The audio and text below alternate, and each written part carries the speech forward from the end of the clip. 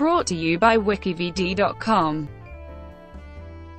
Alfred Hitchcock. Sir Alfred Joseph Hitchcock was an English and American film director and producer, at times referred to as the Master of Suspense. He pioneered many elements of the suspense and psychological thriller genres. He had a successful career in British cinema, with both silent films and early talkies, and became renowned as England's best director.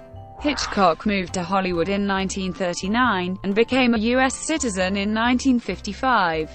Hitchcock became a highly visible public figure through interviews, movie trailers, cameo appearances in his own films, and the 10 years in which he hosted the television program Alfred Hitchcock Presents.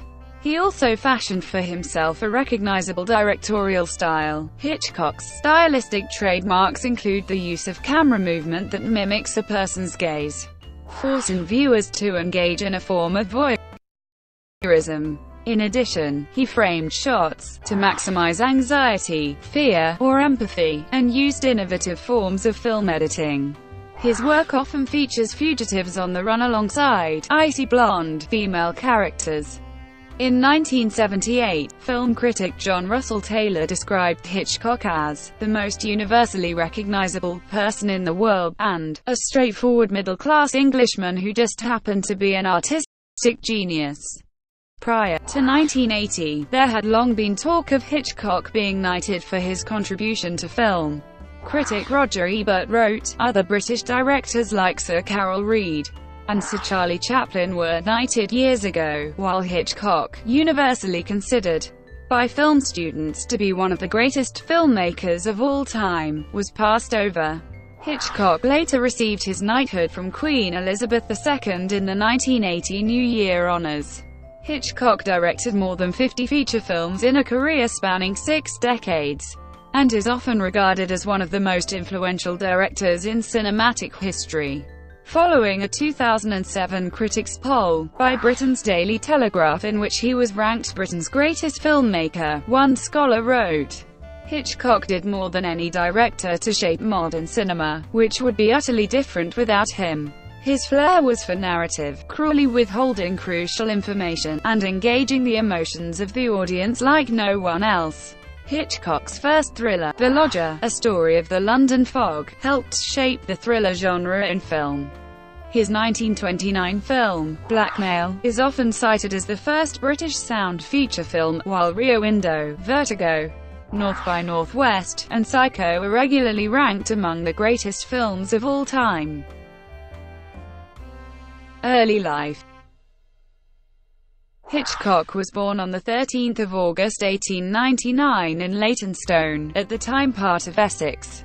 He was the second son and the youngest of 3 children of William Hitchcock, a greengrocer and poulterer, and Emma Jane Hitchcock. He was named after his father's brother. Hitchcock was raised as a Roman Catholic, and sent to Salesian College, Battersea, and the Jesuit grammar school St Ignatius's College in Stamford Hill, London.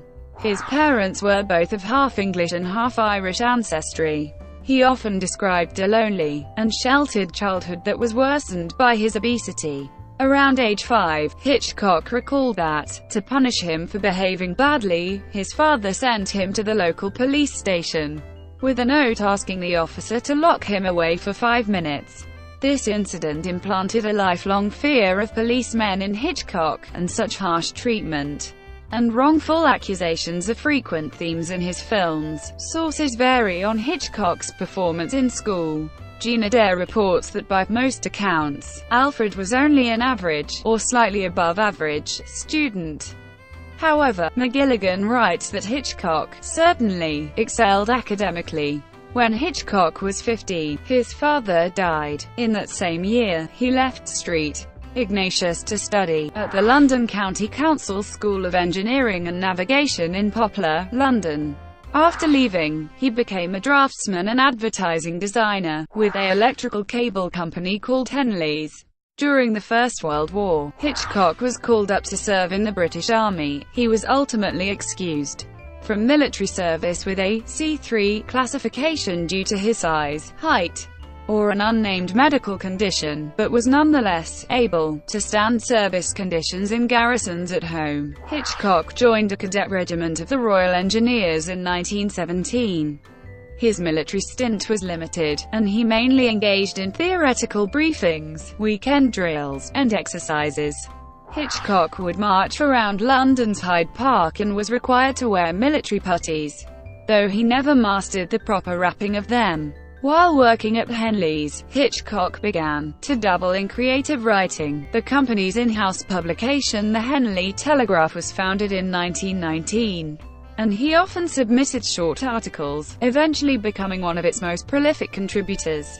His first piece, Gas, published in the first issue, tells of a young woman who imagines that she is being assaulted one night in London, only for the twist to reveal that it was all just a hallucination in the dentist's chair induced by the anesthetic. Hitchcock's second piece was The Woman's Part, which involves the conflicted emotions that a husband feels as he watches his actress wife perform on stage. Sordid surrounds an attempt to buy a sword from an antiques dealer, with another twist ending. The short story, And There Was No Rainbow, is Hitchcock's first brush with possibly censurable material. A young man goes out looking for a brothel, only to stumble into the house of his best friend's girl. Who, at first glance, seems to be a precursor to Abbott and Costello's Who's on First routine, as it is a short dialogue piece resembling antic dialogue from a music hall skit.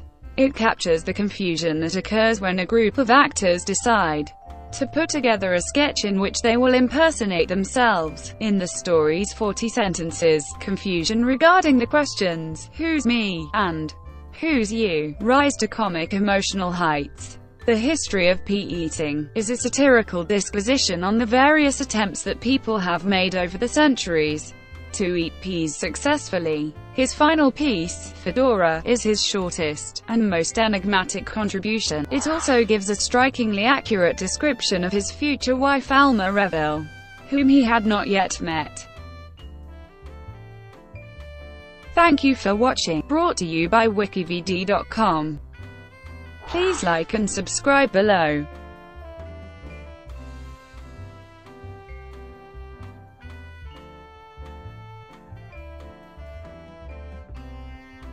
Please like and subscribe below.